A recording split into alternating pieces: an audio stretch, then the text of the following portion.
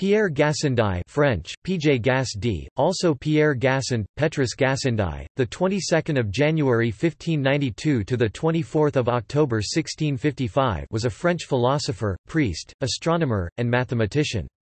While he held a church position in southeast France, he also spent much time in Paris, where he was a leader of a group of free-thinking intellectuals.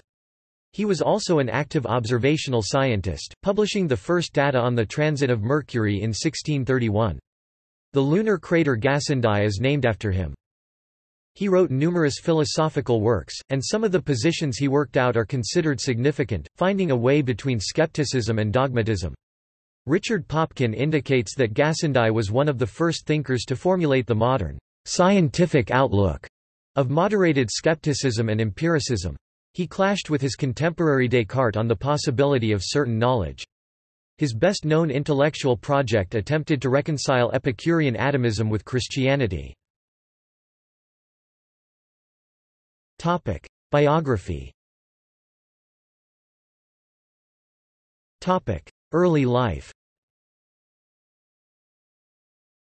Gassendi was born at Champtercier, near Digne, in France to Antoine Gassendi and Françoise Fabry. His earliest education was entrusted to his maternal uncle, Thomas Fabry, the curé of the Church of Champtercier, a youthful prodigy. At a very early age he showed academic potential and attended the college, the town high school, at Digne, where he displayed a particular aptitude for languages and mathematics. Soon afterwards he entered the University of Aix-en-Provence, to study philosophy under Philibert Fessé, au Carme, at the Collège Royal de Bourbon, the Faculty of Arts of the University of Aix. In 1612 the College of Digne called him to lecture on theology. While at Digne, he travelled to Sénez, where he received minor orders from Bishop Jacques Martin. 4 years later he received the degree of Doctor of Theology at Avignon, and was elected theologial in the Cathedral chapter of Digne. On 1 August 1617 he received holy orders from Bishop Jacques Touricella of Marseille. In the same year, at the age of 24, he accepted the chair of philosophy at the University of Aix-en-Provence, and yielded the chair of theology to his old teacher, Fessé. Gassendi seems gradually to have withdrawn from theology. He maintained his position as canon theologial at Digne, however, and in September 1619, when Bishop Raphael de Boulogne took possession of the Diocese of Digne, Gassendi participated and made the speech on behalf of the chapter. He lectured principally on the Aristotelian philosophy, conforming as far as possible to the traditional methods, while he also followed with interest the discoveries of Galileo and Kepler. He came into contact with the astronomer Joseph Gaultier de la Valette (1564–1647), the Grand Vicar of the Archbishopric of Aix. Topic: Priesthood. In 1623 the Society of Jesus took over the University of Aix. They filled all positions with Jesuits, so Gassendi was required to find another institution. He left, returning to Digne on 10 February 1623, and then returned to Aix to witness an eclipse of the moon on 14 April and the presence of Mars in Sagittarius on 7 June, from which he returned again to Digne. He travelled to Grenoble on behalf of the chapter of Digne for a lawsuit, most reluctantly, since he was working on his project on Aristotle's paradoxes. In 1624 he printed the first part of his Exercitationes Paradoxicae Adversus Aristotelios. A fragment of the second book later appeared in print at The Hague 1659, but Gassendi never composed the remaining 5, apparently thinking that the Discussiones Peripateticae of Francesco Patrizzi left little scope for him. He spent some time with his patron Nicolas Peyresque. After 1628 Gassendi travelled in Flanders and in Holland, where he encountered Isaac Beekman and François Lullier. He returned to France in 1631. In 1634 the cathedral chapter of Digne had become disgusted at the wasteful behaviour of Provost Blaise Osset, and they voted to replace him. They obtained an arrêt of the Parliament of Aix, dated 19 December 1334, which consented to his deposition and to the election of Pierre Gassendi as provost of the cathedral chapter. Gassendi was formally installed on 24 December 1634. He held the provostship until his death in 1655. During this time he wrote some works, at the insistence of Marin Mersenne. They included his examination of the mystical philosophy of Robert Fludd, an essay on parhelia, and some observations on the transit of Mercury. The 1640s. Gassendi then spent some years travelling through Provence with the Duke of Angoulême, governor of the region. During this period he wrote only the one literary work, his Life of Peiresc, whose death in 1637 seemed to afflict him deeply. It received frequent reprintings and an English translation. He returned to Paris in 1641, where he met Thomas Hobbes. He gave some informal philosophy classes, gaining pupils or disciples. According to the biographer Grimarist, these included Molière, Cyrano de Bergerac, whose participation in classes is disputed, Jean Hesneau, and Claude Emmanuel Chapelle, son of Lullier. In 1642, Mersenne engaged him in controversy with René Descartes. His objections to the fundamental propositions of Descartes appeared in print in 1642. They appear as the fifth set of objections in the works of Descartes. Though Descartes is often credited with the discovery of the mind-body problem, Gassendi, reacting to Descartes' mind-body dualism, was the first to state it. Gassendi's tendency towards the empirical school of speculation appears more pronounced here than in any of his other writings. Jean-Baptiste Morin attacked his De motu impresso a motore translato 1642. In 1643 Mersenne also tried to garner support from the German Socinian and advocate of religious tolerance Marcin Ruhr.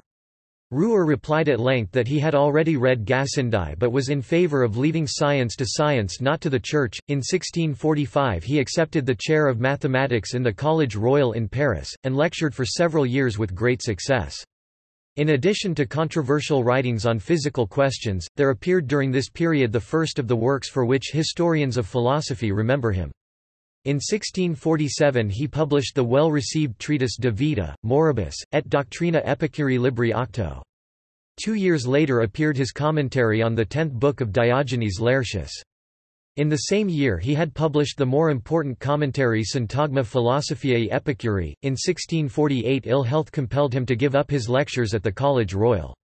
Around this time he became reconciled to Descartes, after years of coldness, through the good offices of César d'Estrées. Death and memorial. He travelled in the south of France, in the company of his protégé, aide and secretary François Bernier, another pupil from Paris. He spent nearly 2 years at Toulon, where the climate suited him. In 1653 he returned to Paris and resumed his literary work, living in the house of Montmort, publishing in that year Lives of Copernicus and of Tycho Brahe. The disease from which he suffered, a lung complaint, had, however, established a firm hold on him. His strength gradually failed, and he died at Paris in 1655. A bronze statue of him by Joseph Ramus was erected by subscription at Digne in 1852. Scientific achievements. As part of his promotion of empirical methods and his anti-Aristotelian and anti-Cartesian views, he was responsible for a number of scientific firsts. He explained parhelia in 1629 as due to ice crystals. In 1631, Gassendi became the first person to observe the transit of a planet across the Sun, viewing the transit of Mercury that Kepler had predicted. In December of the same year, he watched for the transit of Venus, but this event occurred when it was nighttime in Paris. Use of camera obscura to gauge the apparent diameter of the Moon. Dropping stone from mast of ship in De motu conserves horizontal momentum, removing an objection to the rotation of the Earth.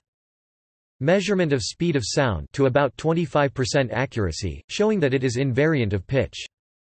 Satisfactory interpretation of Pascal's Puy de Dôme experiment with a barometer in the late 1640s. This suggested a created vacuum is possible. In addition to this, he did work on determining longitude via eclipses of the Moon and on improving the Rudolphine tables. He addressed the issue of free fall in De motu 1642 and de proportion qua gravia decidentia accelerantur 1646. Topic: Writings. Edward Gibbon styled him la meilleure philosophie des littérateurs, et la meilleure littérature des philosophes, the greatest philosopher among literary men, and the greatest literary man among philosophers. Henri-Louis Aubert de Montmort published Gassendi's collected works, most importantly the Syntagma Philosophicum opera, I, and E, in 1658 6 vols, Lyons. Nicolaus Averanius published another edition, also in 6-folio volumes, in 1727. The first two comprise entirely his Syntagma Philosophicum, the third contains his critical writings on Epicurus, Aristotle, Descartes, Robert Fludd and Herbert of Cherbury, with some occasional pieces on certain problems of physics, the fourth, his Institutio Astronomica, and his Commentary de Rebus Celestibus, the fifth, his commentary on the 10th book of Diogenes Laertius, the biographies of Epicurus, Nicolas Claude Fabry de Peyresque, Tycho Brahe, Nicolaus Copernicus, Georg von Feuerbach, and Regiomontanus, with some tracts on the value of ancient money, on the Roman calendar, and on the theory of music, with an appended large and prolix piece entitled Notitia Ecclesia Diniensis. The sixth volume contains his correspondence. The lives, especially those of Copernicus, Tycho and Peyresque, received much praise. Philosophical writing. The Exercitationes excited much attention, though they contain little or nothing beyond what others had already advanced against Aristotle. The first book expounds clearly, and with much vigor, the evil effects of the blind acceptance of the Aristotelian dicta on physical and philosophical study, but, as occurs with so many of the anti-Aristotelian works of this period, the objections show the usual ignorance of Aristotle's own writings. The second book, which contains the review of Aristotle's dialectic or logic, throughout reflects Ramism in tone and method. One of the objections to Descartes became famous through Descartes' statement of it in the appendix of objections in the Meditations. Animadversiones and Epicurus. His book Animadversiones, published in 1649, contains a translation of Diogenes Laertius, Book X on Epicurus, and appeared with a commentary, in the form of the Syntagma Philosophiae Epicuri. His labors on Epicurus have historical importance, but he has been criticized for holding doctrines arguably irreconcilable with his strong expressions of empiricism. In the book, he maintains his maxim, that there is nothing in the intellect which has not been in the senses. Nihil est in intellectu quod non prius fuerit in sensu, but he contends that the imaginative faculty fantasia is the counterpart of sense, because it involves material images, and therefore is intrinsically material, and that it is essentially the same both in men and brutes. However, he also admits that the classic qualifier of humanity, intellect, which he affirms as immaterial and immortal, comes to an understanding of notions and truths that no effort of sensation or imagination could have attained. Op. E. 383. He illustrates the capacity to form general notions, the conception of universality Ib. 384, which he says brutes never are able to partake in, though they utilize fantasia as truly as men, the notion of God, whom he says we may imagine as corporeal, but understand as incorporeal, and lastly, the reflex by which the mind makes the phenomena and operations within it the objects of its attention. The English Epicurean Walter Charlton produced an English free adaptation of this book, Physiologia Epicuro Gassendo Charlatonia, in 1654. The Syntagma Philosophicum.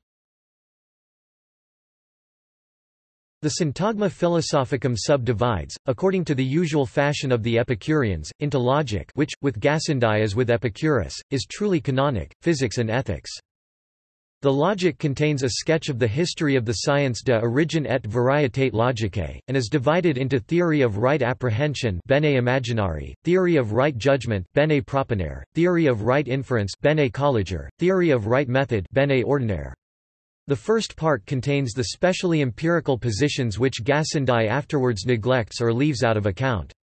The senses, the sole source of knowledge, supposedly yield us immediate cognition of individual things. Fantasy, which Gassendi takes as material in nature, reproduces these ideas. Understanding compares these ideas, each particular, and frames general ideas.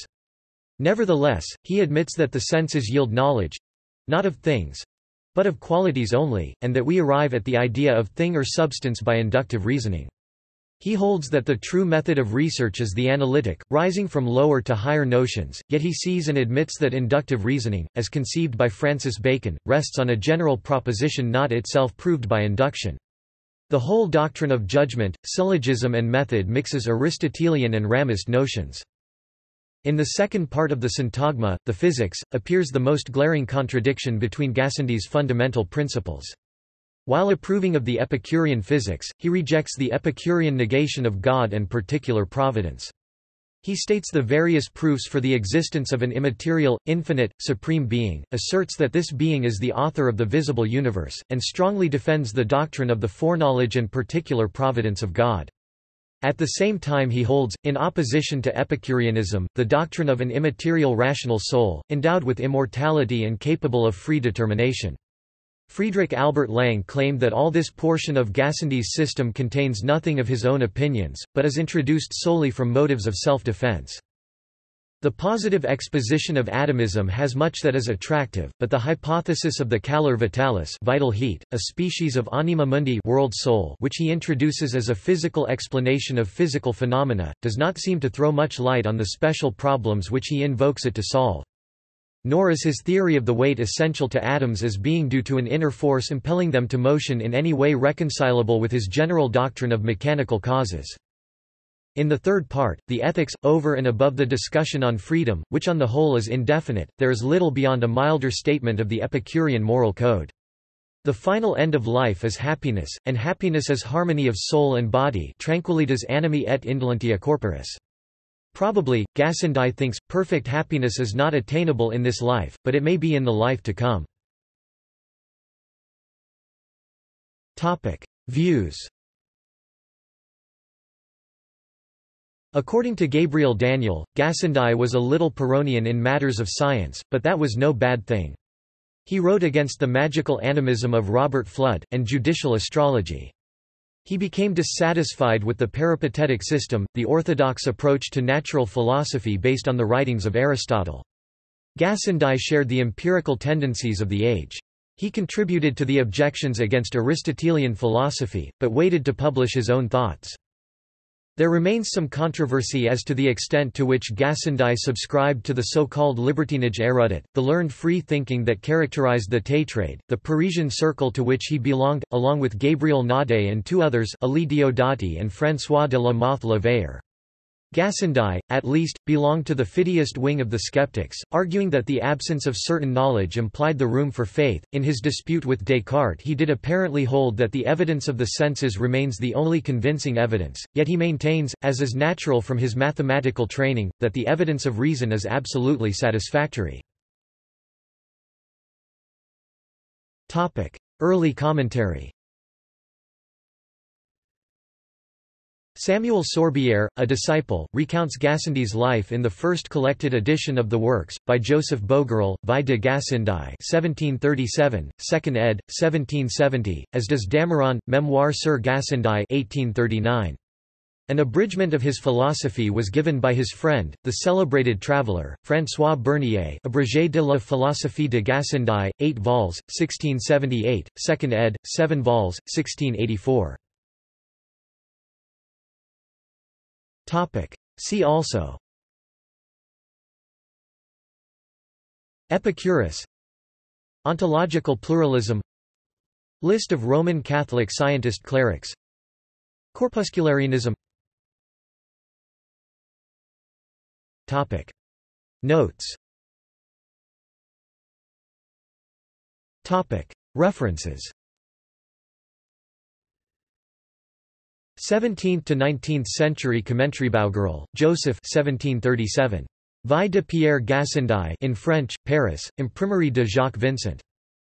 Johann Gottlieb Buhl, Geschichte der Neueren Philosophie, 1802 e. 1, 87–222. Jean-Philibert Dameron, Mémoires pour servir à l'histoire de la philosophie au XVIIe siècle 1864. Feuerbach, Ludwig 1833. Geschichte der Neueren Philosophie von Bacon von Verulam bis Benedict Spinoza. Ansbach, C. Bruegel. pp. 127–150. Retrieved 5 February 2012. Fisket, Honoré 1864. La France pontificale, Métropole d'Aix, Digné, 1 Rue Party, Digné et Ries Paris, Étienne Repos 1864. C. Gutler. Gassend oder Gassendi? In Archive für Geschichte des Philos. X. 1897, pp. 238–242.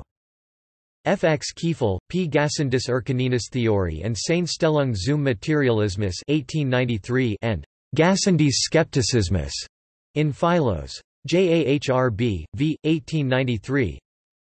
Heinrich Ritter, Geschichte der Philosophie, 1851 x 543–571.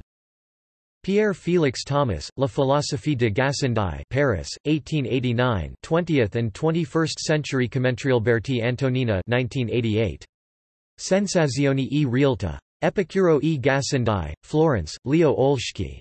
ISBN 88-222-3608-4. Olivier Bloch, 1971. La philosophie de Gassendi. Nominalisme, Materialisme et Métaphysique, La Haye, Martinus Nijhoff, ISBN 90-247-5035-0. George Sidney Brett, 1908. Philosophy of Gassendi, London, Macmillan. Barry Brundle, 1987. Pierre Gassendi. From Aristotelianism to a New Natural Philosophy, Dordrecht, Springer. Franz Daxiker, 2004. The physicist and astronomer Christoph Scheiner, Biography, Letters, Works, Innsbruck, Publications of Innsbruck University 246, ISBN 3-901249-69-9. Saul Fisher, 2005. Pierre Gassendi's Philosophy and Science, Leiden, Boston, Brill. ISBN 978-90-04-11996-3. Lin Sumita Joy, 1987. Gassendi the Atomist, Advocate of History in an Age of Science, Cambridge, UK, New York, Cambridge University Press. ISBN 0-521-52239-0. Antonia Lalordo, 2007. Pierre Gassendi and the Birth of Early Modern Philosophy, Cambridge, UK, New York, Cambridge University Press. ISBN 978-0-521-86613-2. Marco Messeri, 1985. Causa e spiegazione. La fisica di Pierre Gassendi, Milan, Franco Angeli. ISBN 88-204-4045-8. Margaret J. Osler, 1994. Divine Will and the Mechanical Philosophy, Gassendi and Descartes on Contingency and Necessity in the Created World, Cambridge, UK, New York, Cambridge University Press. ISBN 0-521-46104-9. Rolf W. Puster, 1991. British Gassendi Reception am Beispiel John Locke's, Fromen Holzboog. ISBN 3-7728-1362-3. Lisa T. Saracen, 1996. Gassendi's Ethics, Freedom in a Mechanistic Universe. Ithaca, N.Y., Cornell University Press. Rainer Tack, 1974. Untersuchungen zum Philosophie und Wissenschaftsbegriff bei Pierre Gassendi, 1592–1655, Meisenheim am Glan, Hain. ISBN 3-445-01103-6. Pierre Gassendi, 1654. The Life of Copernicus, 1473–1543. The Man Who Did Not Change the World, with Notes by Oliver Thill, Zulin Press, 2002, ISBN 1-59160-193-2-1. Tertiary sources. This article incorporates text from a publication now in the public domain. Chisholm, Hugh, ed. 1911. Gassendi, Pierre. Encyclopædia Britannica. 11 11th ed. Cambridge University Press. pp. 503–504. External links. Media related to Pierre Gassendi at Wikimedia Commons. Works written by or about Pierre Gassendi at Wikisource. Quotations related to Pierre Gassendi at Wikiquote. Works by Pierre Gassendi at Open Library. Fisher, Saul. Pierre Gassendi. In Zalta, Edward N. Stanford Encyclopedia of Philosophy. De proportion qua gravia decidentia accelerantur 1646. Concerning happiness. Mathpages, Mercurius in Sol Vices. Timeline.